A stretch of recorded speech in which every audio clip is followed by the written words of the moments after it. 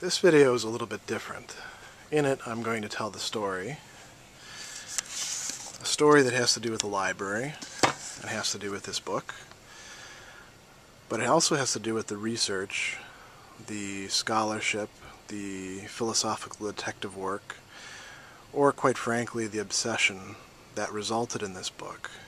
It resulted in a lot more. This is just the tip of the iceberg, you might say. In my first encounter with the Christian philosophy debates that took place in France in the 1930s, I had no idea that they comprised something that might turn into a book like this.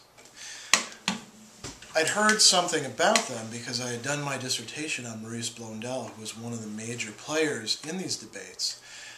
One of the players who actually has been very much left out in the English-speaking literature on the Christian philosophy debates. So my book, I provided translation of quite a few of the documents that he had. Actually, not all of them, though. Only about two-thirds of his pieces.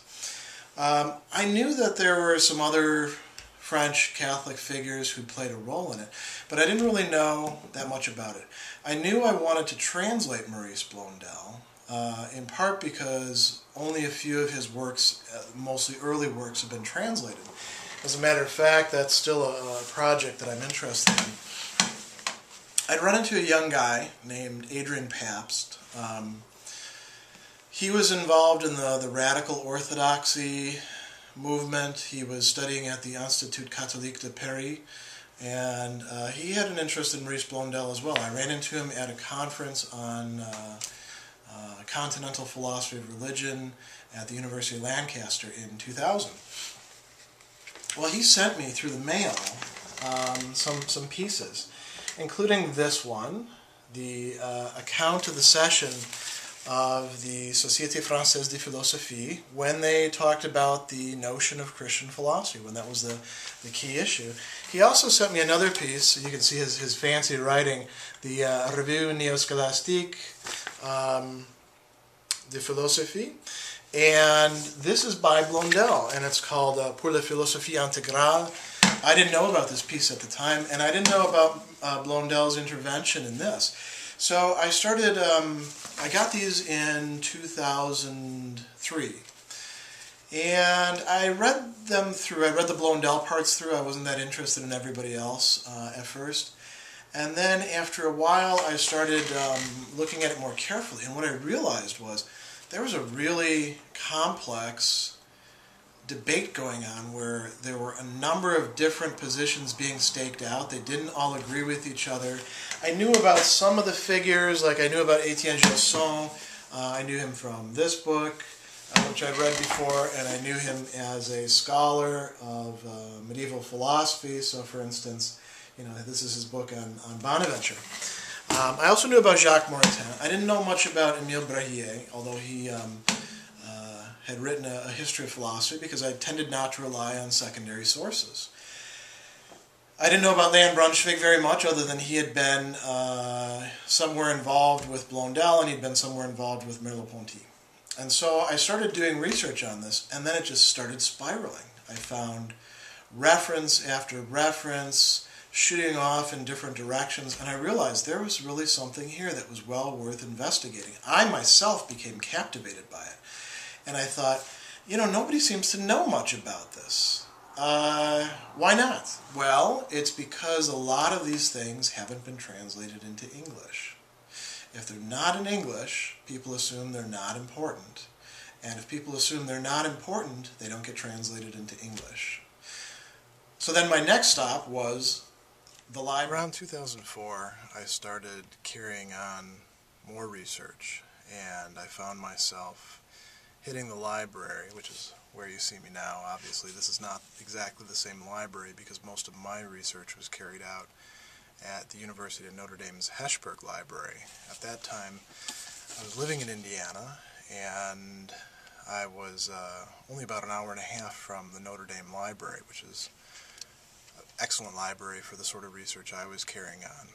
And the more that I went, and the more that I started researching, and the more journals and books and databases and bibliographies I started going through, the more threads there were to work out, the more I had to follow up with things. And I had no idea just how vast the literature that comprised the Christian philosophy debates actually was. I still don't actually have all of it in hand. I don't think anybody does. One of my great goals is to someday accumulate all of it, at least in photocopy or digitized form. So, at this stage in the story, what happened was, I knew that Blondel and Brunswick and Gilson, Moretin, these people were involved. And I would keep on going to the same floor, the 13th floor in the Hesburgh Library, and I would just take out an entire decade of journals. I started with the Revue de Métaphysique et de Morale and the Revue Néoscolastique, and I would just take out the entire section and just pour through it and go really from about 1925 through all the way through 1940 and look for any sort of reference to Christian philosophy. After a while, I started to realize I saw patterns. There were certain authors who were publishing in certain journals. There were certain dialogues that were taking place back and forth through different journal articles. And sometimes it would actually switch. It would go from the Revue de Métaphysique et de Morale to the Revue Thomiste, or from those to the Revue Néoscolastique, or it would spill over into Études philosophiques.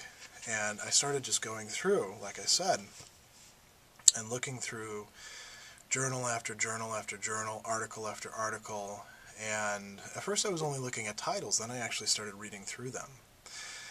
And after I had exhausted the French philosophical journals, I started looking for references in Italian and German and Spanish and even, in the English-speaking journals. And I found some here and there.